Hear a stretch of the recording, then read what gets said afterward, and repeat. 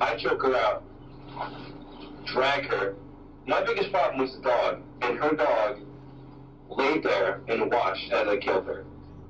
Didn't do anything. The worst part of it is I thought I was walking out 50 grand, 100 grand in my pocket. Money, terrible quality. I don't even know if I could put any of it in the bank. What you just heard is a confession from Liam McAtasney to a friend after he killed his best friend, Sarah Stern.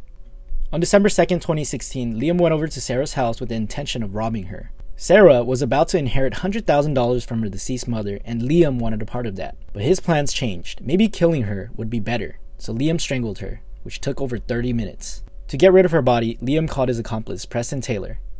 Preston was perhaps even closer to Sarah. He was her prom date in high school. The two dragged her body into her own car, putting her in the passenger seat, then drove to Belmar Bridge, tossed her body over the bridge, and abandoned her car afterwards.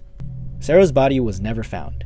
Liam now serves life in prison with no possibility of parole, and Preston serves up to 18 years in prison for helping covering up the murder. Dude, what are you doing? Strangling someone?